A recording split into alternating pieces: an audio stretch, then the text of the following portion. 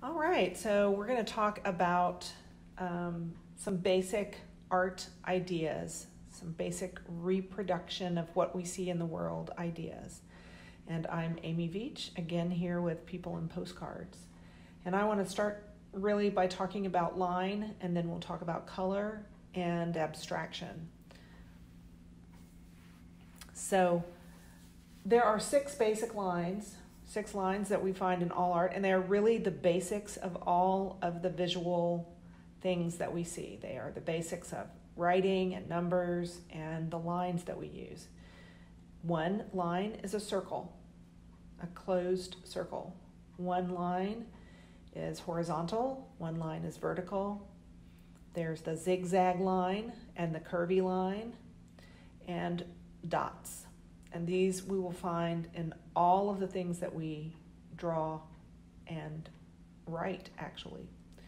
So the pictures that you see now are some ideas about that. And this is actually how I doodle. And you can take those things that you do every day or when you're just sitting around thinking and turn them into repetitive motif lines. One other line that might be included, although it's sort of it's a combination of two of the basic lines, is the squared off zigzag line. And you can see all of these in what I've done here. So these larger pieces are wrapping paper. That was the intent for them. And the two smaller pieces that you see are actually my business card, the back of my business card. I use these lines in everything that I do, from three-dimensional art to two-dimensional art to drawing in the sand, and just thinking. When I think visually, I think about these lines. So use the six basic lines: the circle, the dot, the horizontal line, the vertical line, the zigzag line, and the curvy line, and just play with those things and see what you can draw with them. I, in these pictures, have just used them as they are, but see what you can draw with them.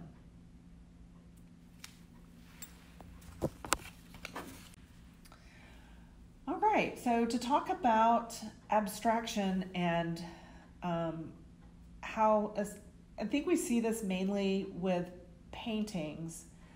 People don't understand what is abstract and what is representational. It's easy to say, oh, that's a picture and a piece of fruit and a pear, and that's a draping over a table. But it's a lot harder to talk about a square of color in another color. So let's talk about how one artist can go from a still life to just color on a canvas. And my favorite artist to use as this example is Mark Rothko. Mark Rothko painted a lot in the early 20th century and moved into really abstraction and fame at the end of the 20th century. So you may know his paintings, you may have seen them. He's in many museums that are quite accessible. So these are actually all paintings that are in the National Gallery of Art's collection. And we're going to start with the still life, and with the picture, an apple, a pear, a piece of cloth, and a table are the most recognizable things in this painting, and move through some figurative paintings. And just with the first three paintings I'm talking about, you can see that he has really abstracted, and it's really not very often that you would see a person with a green face.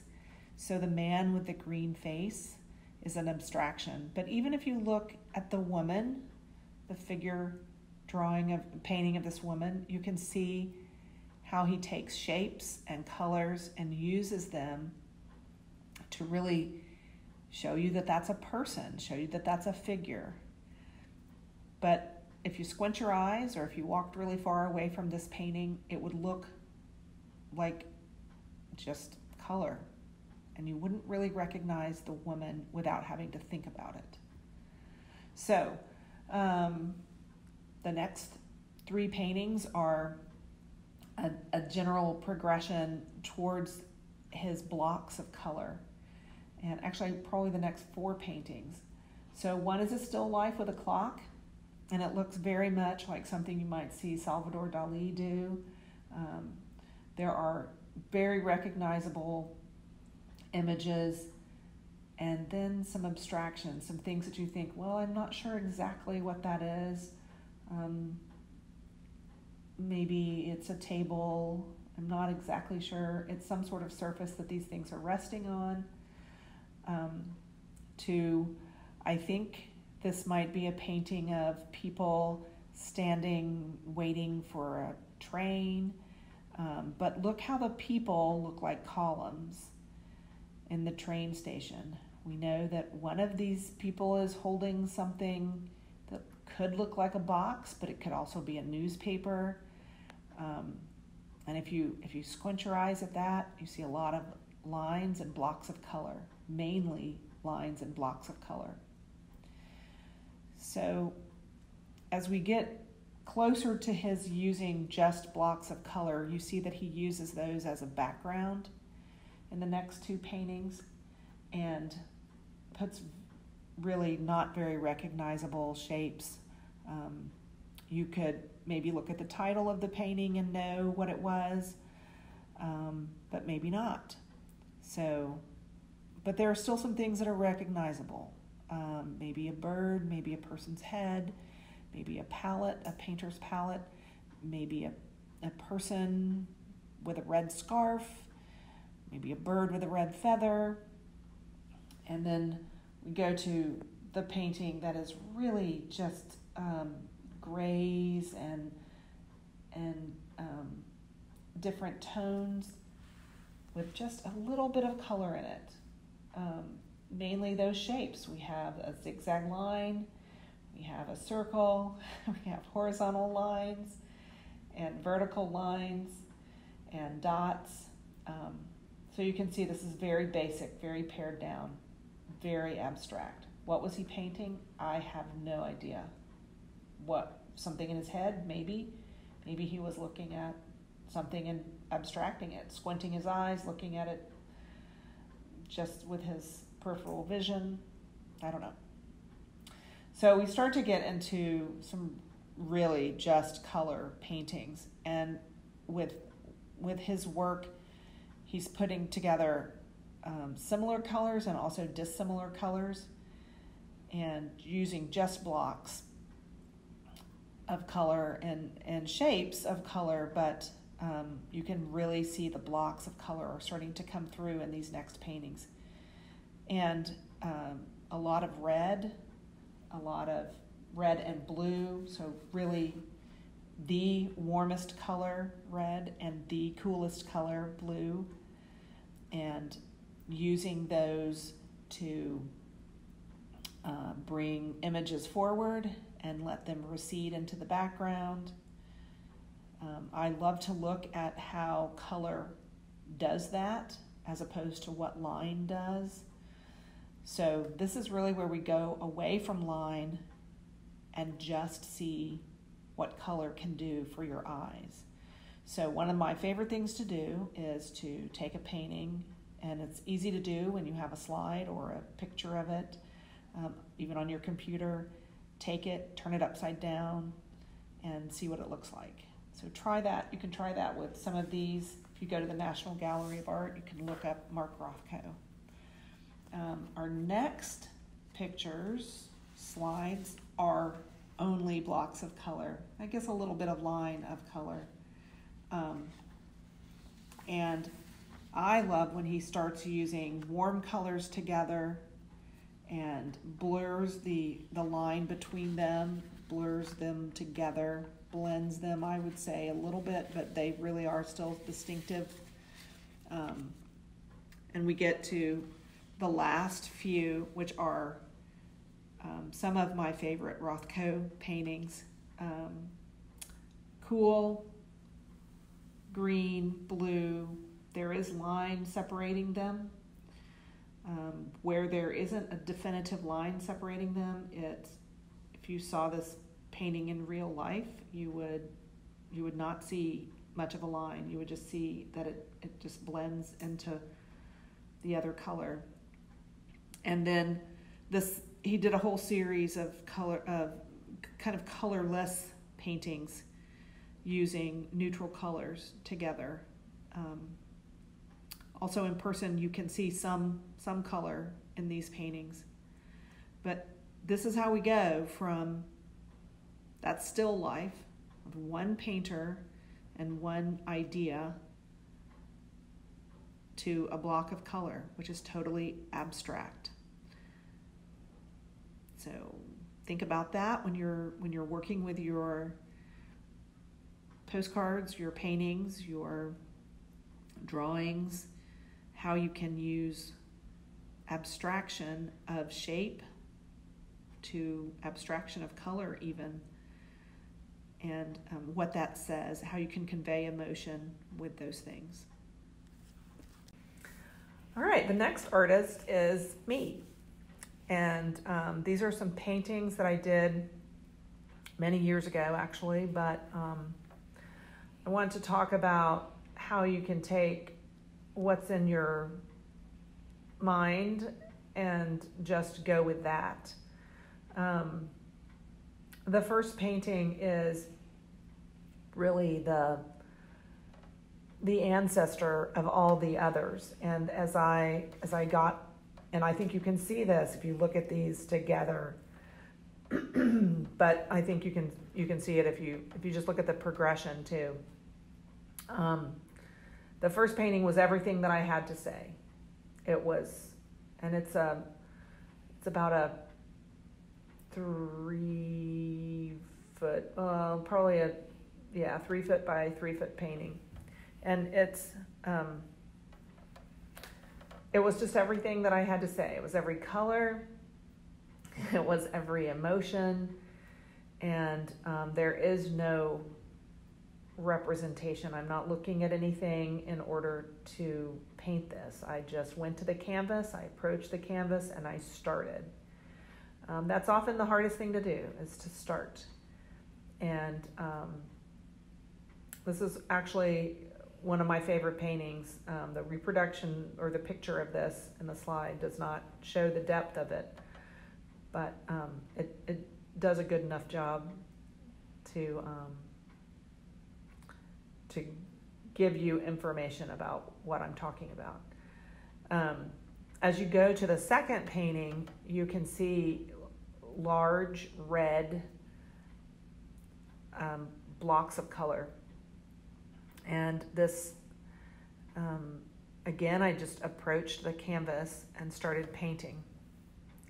And playing with putting colors together and seeing what happened with that. So there are places where you can see complementary colors touching each other, or warm colors touching cool colors. All of this is very intentional, even though I just approached the canvas and started painting in blocks. Some of it is very pure looking, and some of it's blended, and you can see some small areas where I pulled in colors around other colors. So there's a particular space where I wanted the warm colors to be separated from each other, and so I would go in with a cool color, or the other way around, where there were cool colors that needed to be separated, so I went in with a warm color. This is a much larger painting. It's probably 3 by 4 feet. And I'm not exactly sure of the measurements of these canvases because I built these canvases, so they weren't, I just used the wood that I had and what was available and built them and stretched the canvas on them.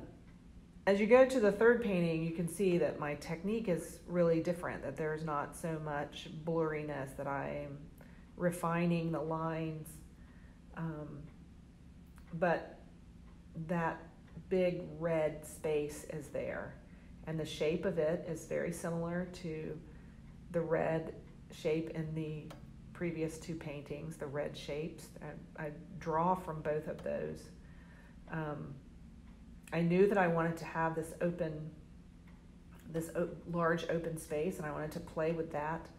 One of the things that's hard to see in the picture of this is that the left side of the painting, where there are a lot of cool colors, even though that's a large, pretty much white space, I go from very light, warm colors and graduate all the way over to the right side of the painting where they're, very bold and vivid, warm colors, and that white actually becomes very cool.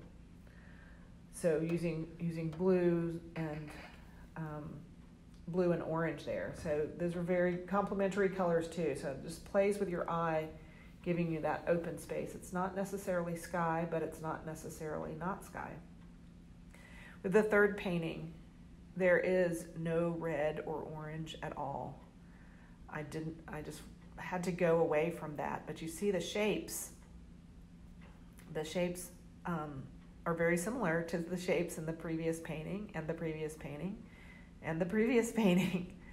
But I just continue to refine how I mix the colors, how I blend the colors, and what colors I'm using. So I feel like these, and there are other paintings that I did in this series.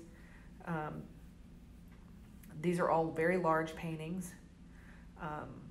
I didn't know what I was painting. People asked me. I asked myself, where do these images come from? I'm not sure. And then years after I did these paintings, I was driving through Colorado, actually, where I spent a lot of time as a child and as an adult, and coming around corners, I saw these images. These were my paintings. So these are actually probably landscapes, maybe going from a forest through to open, large views of the landscape. Maybe they aren't, I don't know, but they were intended only as colors and images and shapes coming out of my emotion and my brain and my thought process. So as you're making your art, think about how you can use color to express your emotion, color to just come out of you, and not have an intended purpose for it. It's not showing you the roundness of an apple or the curve of a road or the shape of a leaf. It's just a shape, and a shape can be any color, and a landscape can be any color, and a tree can be any color. So look for those colors and the way that you might abstractly use the color, or how you might use it to show the shape of a leaf against another leaf with only color and not any line at all. So remember the colors that you're using, play with those. I obviously like to use primary and secondary colors in my work, primarily. Not a lot of mixing in huge color blocks, although I do mix colors. But I start out with red and yellow and blue and green and orange and purple. Those are my colors, and see how they talk to each other.